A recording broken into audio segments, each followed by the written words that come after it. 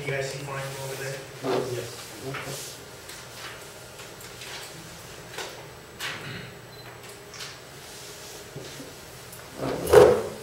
It was Christmas Eve, 1990. I just turned 7 years old. And two really important things happened in my life.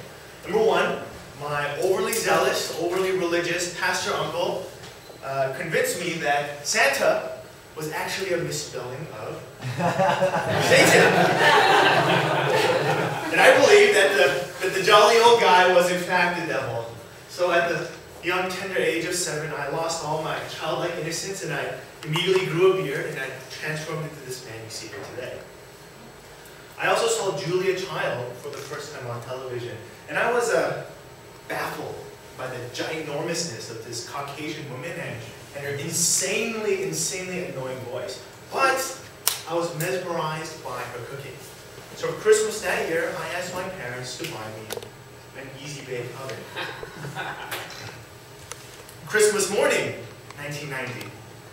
I'm excited, it's Christmas morning. I go to open my presents, and my parents get me a Nintendo Entertainment System, unfortunately. and since then, like many Asian children of my generation, I have been horribly addicted to video gaming. I learned a very important lesson that day, and it's that if you have Korean parents, you cannot ask them to buy you a specific item for your birthday or for Christmas. You have to ask them for money to go buy the thing you want on your own. Otherwise, they'll mess it up. But more importantly, I learned to learn from all of my life experiences. Last Christmas, I made my girlfriend a teddy bear from scratch. And tonight, I want to share with you the life lessons that I pulled from that experience. So lesson number one, don't lose sight of what you have right in front of you. If I was in the United States, I would have no problem finding all the materials I need to make this teddy bear. But Korea is a little bit different story. It's a little bit complicated because my Korean speaking ability is good as a 3-year-old native. But fortunately, I found a shop. It was very promising. And just to describe to you how I got, and this is where I live in Hongdae. And this is the path that I took to get to this shop. I know it's a little roundabout, but Hongdae is a little bit confusing. I found it, and when I got in, I was immediately creeped out by the store. Because the teddy bears in there were really scary. They kind of looked like they were possessed by the souls of young children. So I immediately left, but the lady there was kind enough to tell me that there was another place around where I live that sold supplies for teddy bears. So the very next day I went searching again, and I think there was a miscommunication between me and that lady. Because this is the path that I took from home to get there.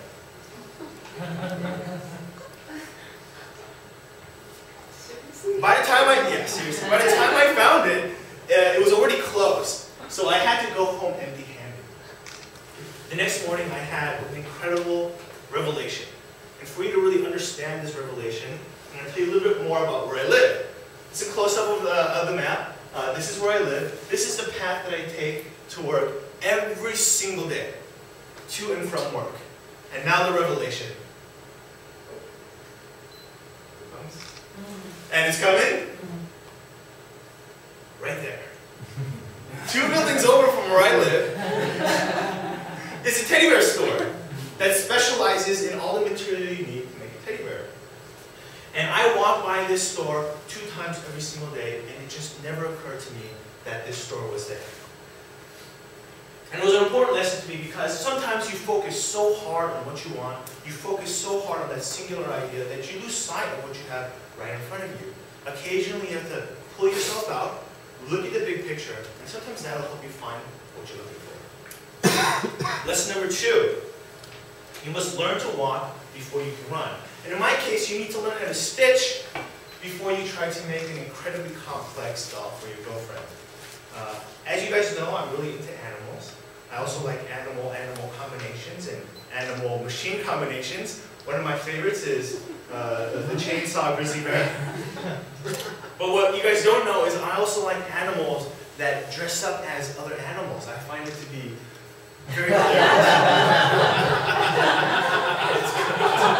So what I decided to do was not just make a teddy bear. I'm going to make a teddy bear that is wearing a lion costume. And I actually sketched this out. His name is Baryon. I know that the artwork is very impressive. I'm very proud of the sketching that I do. But what I found out is that just because you can draw like Da Vinci doesn't mean that that skill translates into making dolls. So at this new teddy bear store, one of the employees basically, well, she was very kind and she told me, you know, you're probably not very good at sewing. And I like your very young idea, but you know, you need to start somewhere simple. You need to start somewhere easy.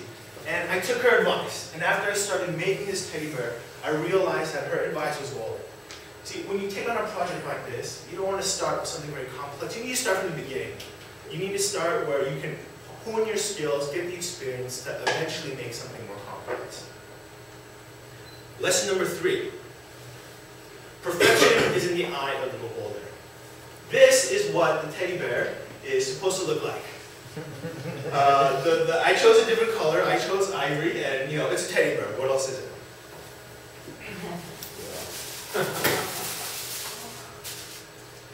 This is the one that I made. It's really dirty because it gets a lot of love. But you can see that proportionately, the face is really large. The ears are kind of mouse-like. The tail is cricket. There's a lot of cricket parts on here.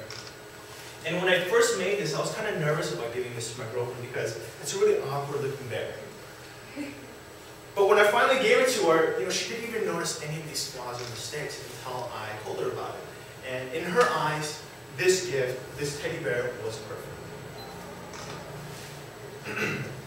So making this teddy bear for my girlfriend really reminded me that you shouldn't lose sight of what's immediately in front of you.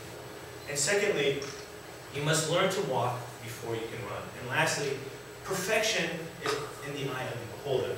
Now the most important lesson that I want to share with you today is not those 3 lessons. It's that in everyday life, there's always something to learn from life itself.